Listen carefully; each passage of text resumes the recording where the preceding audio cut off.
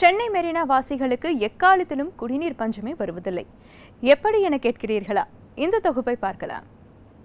வரலாறு காணாத வறட்சியால் சென்னையில் குடிநீர் பிரச்சனை ஏற்பட்டிருப்பதை மறக்க இயலாது. ஆனாலும் தமிழக அரசு திறம்பட செயல்பட்டு சென்னையின் தாகத்தை தணித்து வருகிறது. தலைநகரின் மற்ற பகுதிகளில் குடிநீர் பிரச்சனை இருந்த போதிலும் கடற்கரையோர மக்களுக்கு எப்பொழுதும் அப்பிரச்சனை இருப்பதில்லை. எப்போதும் மினரல் வாட்டரை போன்ற அருமையான குடிநீர் மேலேயே கிடைக்கிறது. குறிப்பாக மெரினாவில் பார்த்தீர்கள் என்றால் ஆங்காங்கே சிறு சிறு பள்ளம் தோண்டி வைத்திருப்பதை பார்க்க முடியும். வெறும் 10 அடி ஆழத்திலேயே தூய குடிநீர் அருவி போல ஊற்றெடுக்கிறது.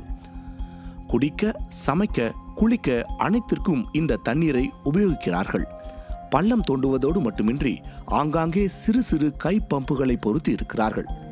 எவ்வளவு கொடுமையான வறட்சி இருந்தாலும் கடற்கரைகளில் மட்டும் நன்னீருக்கு பஞ்சம் இருப்பதே இல்லை. சென்னையில் தண்ணி பஞ்சம் அதிகமாக இருக்குது. இருந்தாலும் இங்கே கடலுக்கு பக்கத்துலேயே 10 அடி ஆழத்துலேயே அடிப்பம்பில் தண்ணி வந்துடுது. இது எங்களுக்கு ரொம்ப மகிழ்ச்சியாகவும் சௌகரியமாகவும் இருக்குது. இதை ஓனரே செலவு பண்ணி மாட்டியிருக்காரு. இங்கே இருக்கிற ஒவ்வொரு கடையிலையுமே பம்ப் இருக்குது.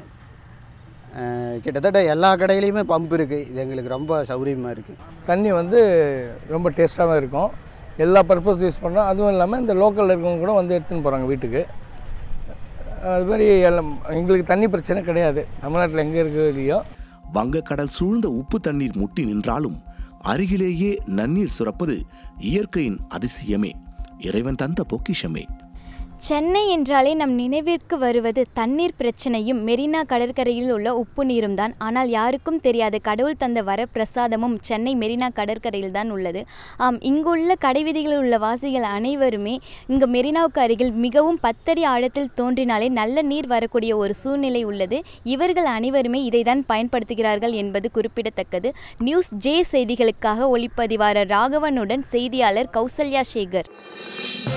இது போன்ற முக்கிய வீடியோக்களை உடனுக்குடன் தெரிந்து கொள்ள NewsJ யூடியூப் சேனலை சப்ஸ்கிரைப் செய்யுங்கள்.